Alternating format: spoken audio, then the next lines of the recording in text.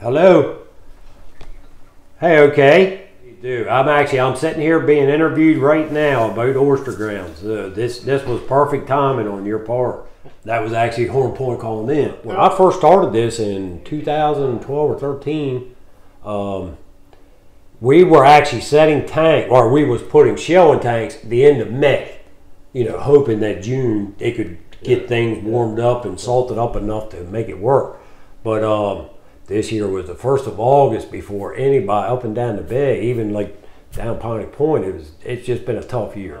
Not knowing, you know. I get up and I go and I hope for the best, but sometimes it happens, sometimes it doesn't. Now, I got up this morning, went crabbing. Man, it was probably one of the worst that we've had this summer to start out with.